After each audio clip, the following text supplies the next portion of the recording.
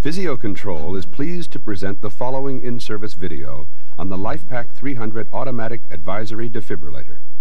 We will discuss an overview of the LIFEPAK 300's design, its operation, manual mode operation, ECG monitoring using conventional ECG electrodes, documentation using the code summary critical event record, display messages and troubleshooting, general testing and maintenance, and how to prepare the LIFEPAK 300 after every patient use.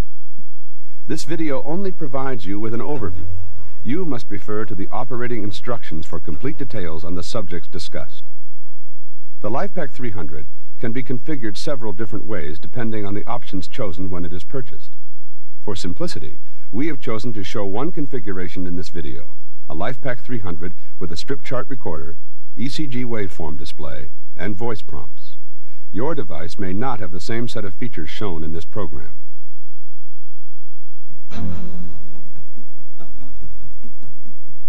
The LIFEPAK 300 is called an automatic advisory defibrillator. In a cardiac arrest, it has the built-in intelligence to recognize ECG waveforms and recommend whether or not a shock is advised. The LIFEPAK 300 is sophisticated, yet simple and easy to use when the operating instructions are understood. The LIFEPAK 300 receives a patient's ECG signal through large defibrillation electrodes. A microprocessor-based shock advisory system analyzes this ECG and recommends whether or not a shock is advised. Viewing the LIFEPAK 300 from above, you will notice that all operating panels are located on the front of the device. The panel on the handle contains the main power switch, display contrast controls, code summary button, manual mode access button, and printer button. The panel next to the display contains two buttons whose functions are indicated by the message shown on the display. Because these functions vary, there is no permanent label. The top display button delivers the shock. This button is active only when a push to shock message appears. A tape deck that records your voices and the patient's ECG signal is located to the left of the display. To access the tape, push the arrow indicator located on the front. The printer is located at the back left. Beside it is the battery release latch and the removable sealed lead-acid battery. Behind the display is the patient cable connector.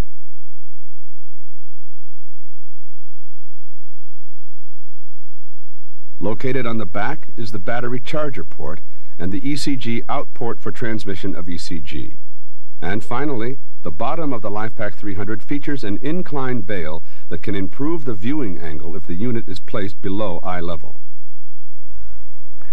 Recently, we made a video to show the LIFEPAK 300 in action. I'd like to show that to you now.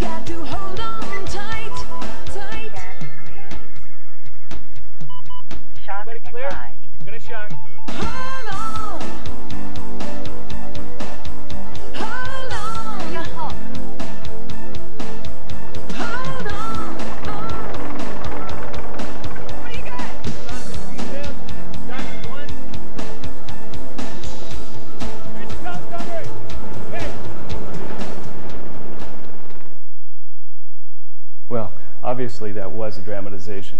But let's take a closer look at this code situation. You'll see some important features of the LIFEPAK 300. The patient in this case was in ventricular fibrillation, the most frequent initial ECG rhythm in a cardiac arrest. Ventricular fibrillation can be described as an electrical and mechanical chaos of the heart. When in ventricular fibrillation, the heart muscle quivers and therefore does not effectively pump blood to the body. The most effective treatment for ventricular fibrillation is an electrical shock or defibrillation. Defibrillation can stop the chaos of ventricular fibrillation, allowing the heart's natural pacemaker to start an organized perfusing rhythm. The time from onset of ventricular fibrillation to defibrillation is a major determinant of defibrillation success. Defibrillation is more successful when it occurs within the first 4 to 8 minutes of a cardiac arrest, depending on whether or not effective CPR has been initiated and is ongoing. When our EMTs arrived on scene, they immediately began basic cardiac life support procedures. They tried to arouse the patient. He's not breathing. No response. They checked his breathing. No respirations. After giving 2 breaths, they checked for a pulse by palpating the carotid artery, allowing at least 5 seconds to check for a pulse. If the patient has a pulse, maintain the airway and support respirations as needed. In this case, though, they found no pulse. Remember, you should only defibrillate a patient that is unconscious, has no pulse, and is not breathing. It is essential that you assess the patient using basic cardiac life support procedures before you use the LIFEPAK 300. The first step is to place the device beside the patient. Next, remove all clothing from the patient's chest. The other rescuer continues performing CPR. Turn on the device by pushing the on button. Remove the fast-patch disposable defibrillation electrodes from the storage area. Simultaneously begin a verbal report. Identify yourself and the responding emergency unit. Briefly describe the clinical situation, including where you found the patient, his estimated age, and your patient assessment. Open the defibrillation electrode package and remove both electrodes. Next, attach the patient defibrillation cable to the electrodes by snapping the cable ends onto the electrode posts. Here you see the EMT wiping the chest dry with a towel or discarded clothing. This skin preparation is essential for effective electrode adhesion. If the patient has excessive hair, you may need to shave or clip the hair before electrode placement. Peel off the protective backing from the electrode.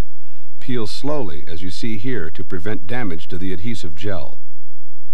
Place the electrodes firmly on the patient's chest in the standard anterior-anterior defibrillation position.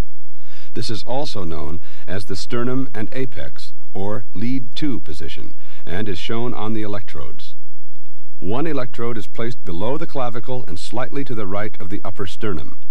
The other is placed at the apex of the heart, slightly below and to the left of the patient's nipple. Make sure each electrode adheres firmly around its edges to the patient's skin. Now the LIFEPAK 300 is ready to analyze and, if needed, defibrillate. At this time, stop CPR and make sure that everyone is standing clear of the patient. Push the lower display button labeled Push to Analyze. You will hear a Stand Clear voice prompt. The system takes from 6 to 9 seconds to analyze the patient's ECG.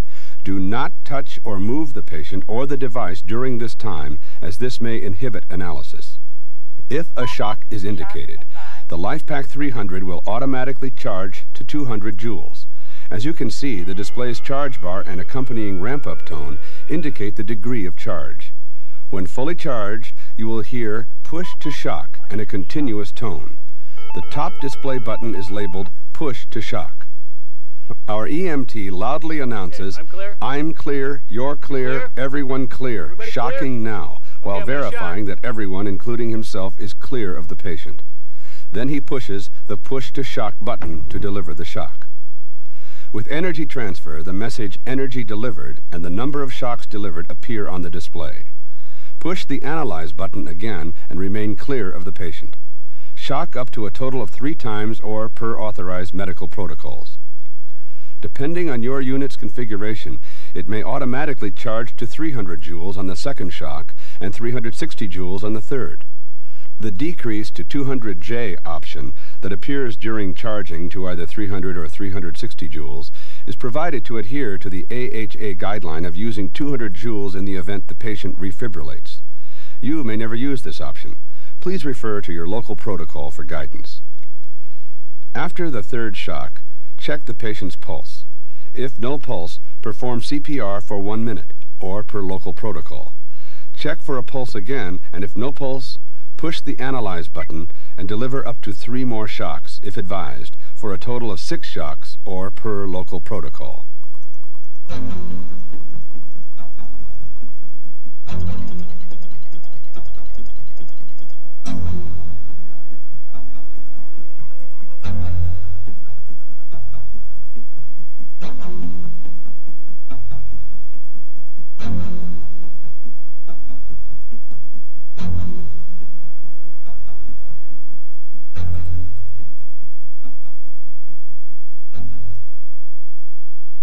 If at any time a no shock advised message appears, the LIFEPAK 300's voice prompt will remind you to check the patient's pulse.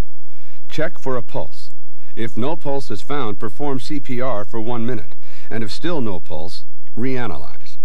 After 3 no shock advised segments, repeat an analysis after every 1 to 2 minutes of CPR and proceed according to authorized medical protocol. As mentioned earlier, if at any time a pulse is found, maintain the patient's airway and continue to support respirations as needed according to authorized medical protocols. At the end of the code, the EMT pushed the summary button to obtain a summary of resuscitation events. This feature is valuable for passing along information to advanced life support and emergency department personnel. This is an overview of what it takes to operate the LIFEPAK 300 defibrillator in a code situation. Let's review the highlights.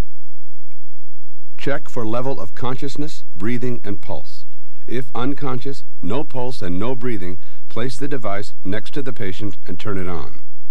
Attach the electrodes to the LIFEPAK 300's defibrillation cable and attach the electrodes to the patient. Stop CPR and push the Push to Analyze button. Stop all patient motion during analysis. If a shock is indicated, stand clear of the patient and push the Push to Shock button. Reanalyze the rhythm. If no shock advised is indicated and there is no pulse, perform CPR for 1 minute. If no pulse, reanalyze the rhythm. If a pulse is found, maintain the patient's airway and continue to support respirations according to protocols. Do not use the LIFEPAK 300 where there are high concentrations of oxygen or in the presence of anesthetics or other flammable agents. Do not use the LIFEPAK 300 on patients weighing less than 80 pounds. If the patient has a functional implanted cardiac pacemaker, the LIFEPAK 300 may not advise a shock regardless of the patient's underlying cardiac rhythm. An algorithm based on the American Heart Association's recommendation for the use of automated external defibrillators can be found in the pocket located on the top of the defibrillator.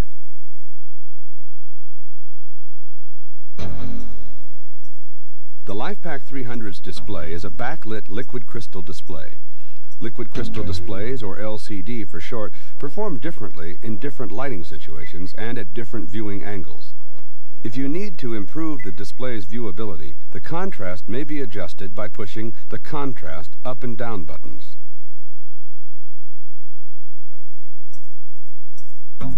When the advanced life support team arrives, manual operation can be accomplished by pushing the manual button. Manual mode operation means that it is not necessary to perform an analysis prior to delivering a shock. The LIFEPAK 300 will not analyze the patient's rhythm while in manual mode. The operator has full control over the energy selection, charging, and delivery of shocks. Manual operation is only for authorized personnel trained in rhythm recognition. Your LIFEPAK 300 can be configured with the manual mode operation disabled. Refer to your specific configuration, its operating instructions, and your authorized medical protocol for further details on how to operate the LIFEPAK 300 manually. The LIFEPAK 300 can display a patient's ECG waveform using conventional ECG monitoring electrodes. Follow authorized medical protocols to identify situations requiring use of these electrodes. To use conventional ECG electrodes, remove the defibrillation cable. Grasp the outer lock collar, twist it counterclockwise approximately 1/4 of a turn, and pull straight up. Now install the 3-lead ECG cable by first lining up the 2 arrows on the connector. Hold open the connector slide door with one hand and push straight down on the connector with the other hand, orienting the connector as shown. Twist the outer lock collar clockwise to lock in the connector. As with the defibrillation electrodes, prepare the patient's skin by wiping off the chest prior to electrode placement. If necessary, shave or clip chest hair. Attach the cable wires to the electrodes as shown. Attach the white connector to the patient's upper right torso, the red connector on the patient's lower left, and the green connector on the patient's lower right. As a safety feature, the LIFEPAK 300 will not analyze or defibrillate through conventional ECG electrodes. If analysis or defibrillation is needed, you will need to connect the defibrillation cable and apply the disposable defibrillation electrodes.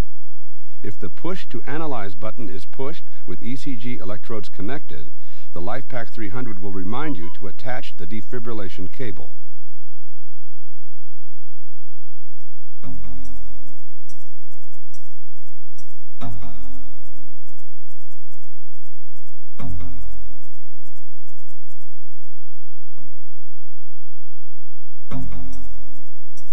The LIFEPAK 300 has a feature called Code Summary.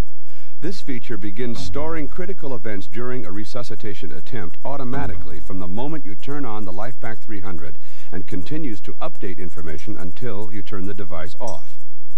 To print the summary of critical events, push the Summary button located on the front panel. When it's done printing, you will see Summary Completed printed on the end of the strip. You can make as many copies as you want. Printing Code Summary will not erase the stored information or interfere with other operations of the unit. The information is retained in the device for 15 minutes after the power is turned off and remains for that time even if the main battery is removed. After 15 minutes, the Code Summary information is erased in preparation for its next use. This is the Code Summary Critical Event Record format. The first section is an overview. There's a space to write the patient's name, and here is the date and time power was turned on. The total number of shocks delivered is next, followed by the total elapsed time from when the unit was turned on to when Code Summary was printed. The configuration number is a 7-digit number which represents the LIFEPAK 300's configuration at the time Code Summary was printed. The LIFEPAK 300 can be configured with several different options, and this number reflects which options were available. The operating instructions contains a key which explains what a particular number means. Lastly, there is a unique identification number, not shown here, that tells you which LIFEPAK 300 produced the summary record. To the right of all this information is an area for your handwritten comments. Following the comment section is a chronological listing of all the stored critical events. For example, this is the Check Patient Alert format. With each Check Patient alarm, the LIFEPAK 300 records the date, time, and 6 seconds of patient ECG. This is the Shock Advisory format. With every patient ECG analysis, the LIFEPAK 300 notes the time and date of the analysis and the shock or no shock recommendation. Following this information is the ECG tracing the LIFEPAK 300 used to make its recommendation. Now the defibrillation format. Again, you have a space for the patient's name and whether the shock was delivered manually or, in this case, the advisory mode. There's the date, the sequential number of the shock, time of energy delivery, and the number of joules delivered. Then you get 3 seconds of pre-shock ECG and 6 seconds of post-shock ECG. This information is printed for each shock.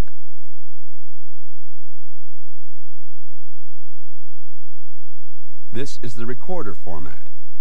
Each time the printer is used, the device stores 6 seconds of the patient's ECG starting from when the printer button was activated.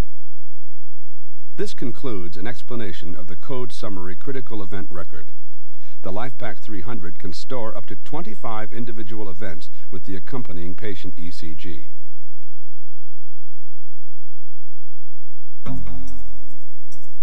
In addition to the Code Summary documentation, you may want to record the patient's ECG during monitoring. To record, push the printer button. To stop the printer, push the printer button again. The printed ECG information is 5 seconds delayed from when it actually occurred in order to give you time to push the printer button. If your LIFEPAK 300 is not supplied with a printer, an event button appears in the place of the printer button. Pushing the event button causes an event marker to appear on the C60 cassette tape for later review. Examples of events worth noting are when a pulse is first found or when the advanced life support team arrives on the scene. Now let's take a look at the LIFEPAK 300's display messages and learn how to troubleshoot.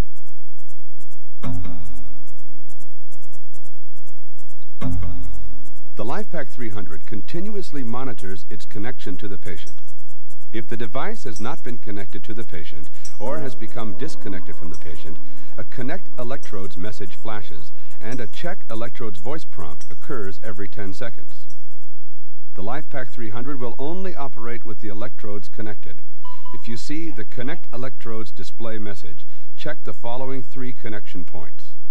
First, the electrode to patient adhesion. Make sure that the electrode is adhering to the patient's skin by pressing down firmly on the electrode and around its edges. The skin should be wiped dry and excessive patient chest hair should be shaved or clipped in the electrode placement areas before applying the electrodes. Second, the cable connector on the electrode. If disconnected, reconnect the electrodes. Third, the cable to device connection. Check the cable connection at the device and verify that it is secure. If after completing these 3 steps you still receive a Check Electrodes message, try replacing the electrodes with a new pair.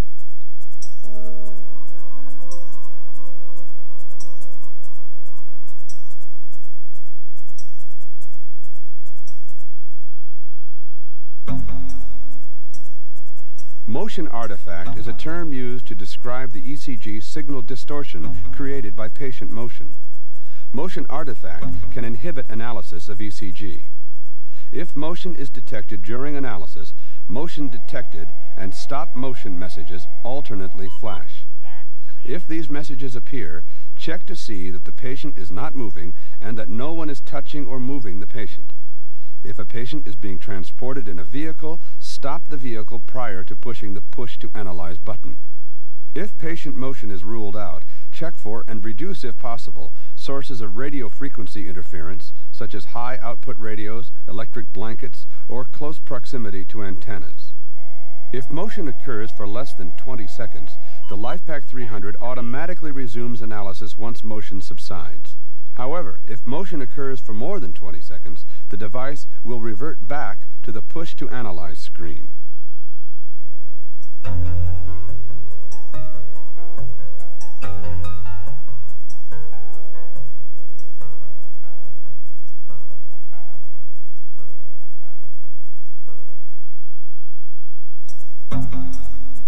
The LIFEPAK 300 continuously assesses the patient's ECG signal for a potentially shockable rhythm.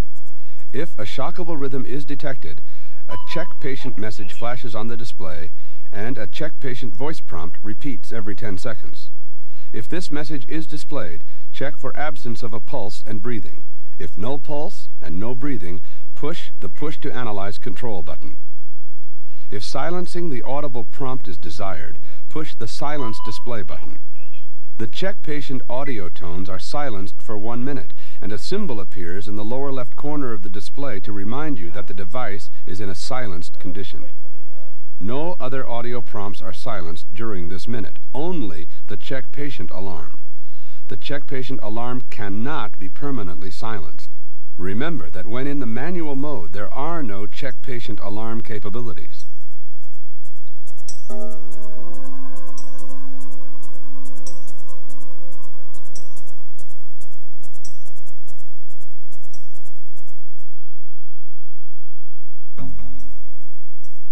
Battery voltage is continuously monitored by the LIFEPAK 300. When the battery reaches low capacity, a low battery display message flashes continuously and a low battery voice prompt occurs. Simultaneously, a battery symbol appears on the lower left corner of the display. The LIFEPAK 300 battery pack has been designed to provide some operating time after a low battery display message appears.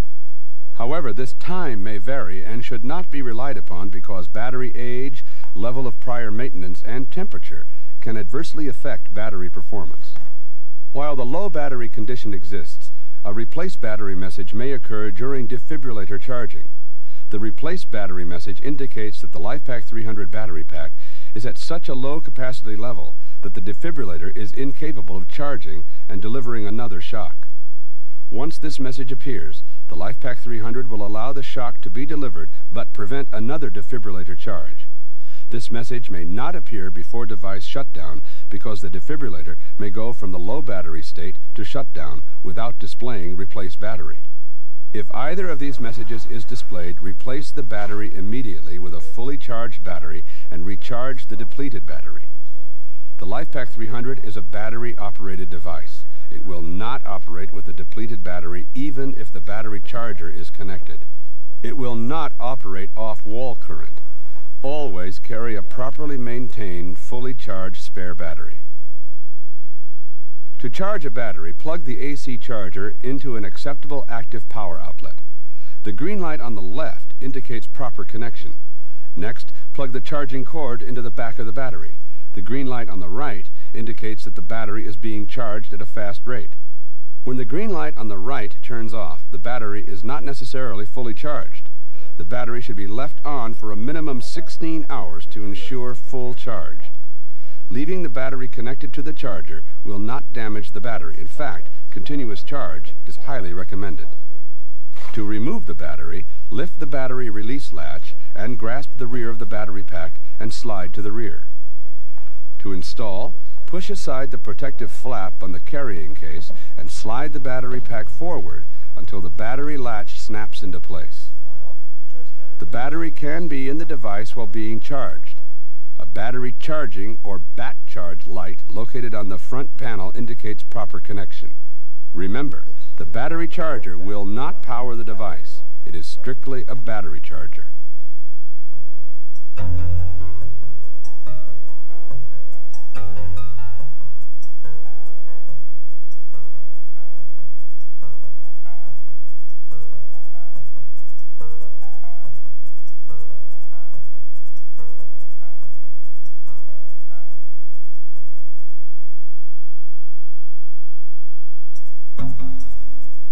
The printer will not operate if the paper is missing, jammed, or if the recorder case is open.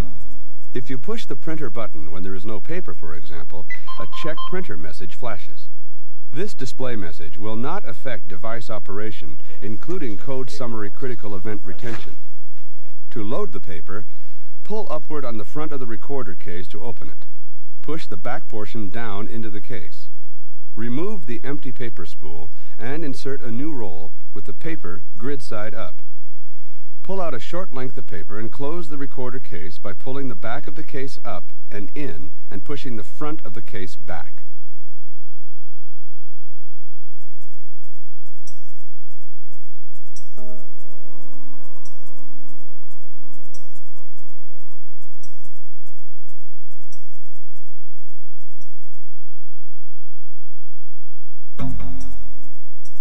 Status of the cassette tape is monitored continuously by the LIFEPAK 300. The message "Check tape" flashes twice if the cassette tape is missing, jammed, or if the tape has been fully recorded on one side. Simultaneously, a tape symbol appears in the lower left corner of the display. This display message will not affect device operation. If you see the "Check tape" display message, examine the tape through the tape door viewing window. If the tape is missing, jammed, or fully recorded, open the tape door by pushing the front release lever. To remove the tape, grasp the right side where there is an access well and lift it up and out. To install, place the cassette so that the exposed tape faces to the back of the device and the full reel is on the right. Make sure that the tape is fully seated onto the tape drive before closing the tape door. A tape symbol located on the top of the door reminds you of the correct orientation of the tape. A closed tape door display message flashes continuously if the tape door is open or ajar. If this message is displayed while the unit is in service, it will not affect operation of the device. However, the tape door should be closed immediately to protect the tape deck and the interior of the device from the environment.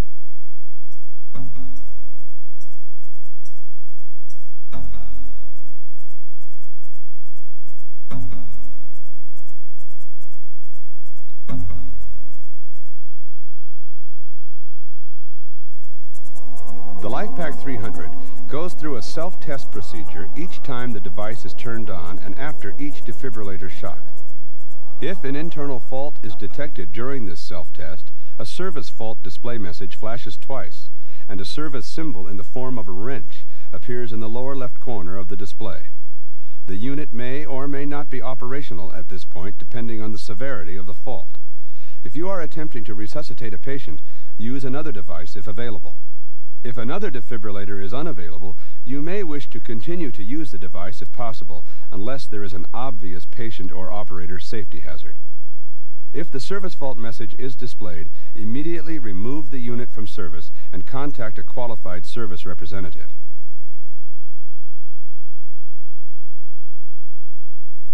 The LIFEPAK 300 and its batteries should be tested on a regular basis. Routine periodic testing and proper maintenance will help to ensure that this instrument remains in good operating condition and is ready for use when needed. It will also promote operator familiarity.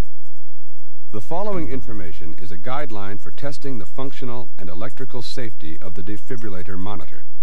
It does not replace the need for a full inspection by a qualified service representative. If the LIFEPAK 300 fails to exhibit appropriate responses during testing, it should be checked by a qualified service representative. Testing should be accompanied by a thorough visual examination for cracks in the case and patient cable.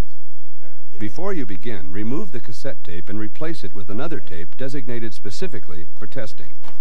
Since the LIFEPAK 300 has no rewind capability, this avoids filling the tape with operational test procedure data and ensures that the original tape will be ready when the device is used on a patient.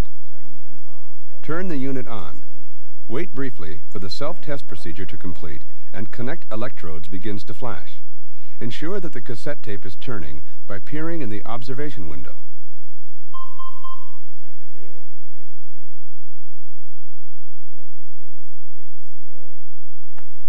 Connect the cable to the Physio-Control patient simulator.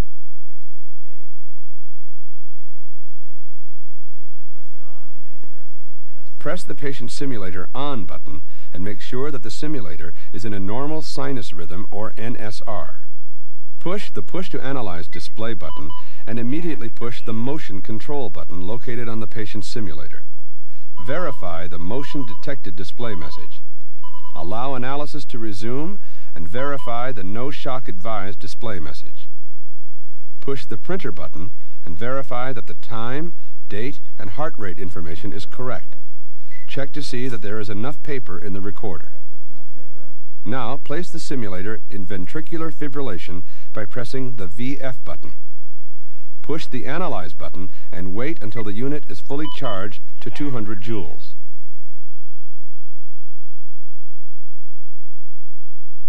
Confirm that the low battery or service fault message or symbols are not displayed and push the shock button. Observe on the simulator the acceptable discharge indicator flashing. Turn the unit off. That concludes a basic testing of the LIFEPAK 300. Don't forget to replace the original cassette tape with the wound portion of the tape on the right. After any testing, recharge the depleted battery before placing it back into service by plugging it into a charger.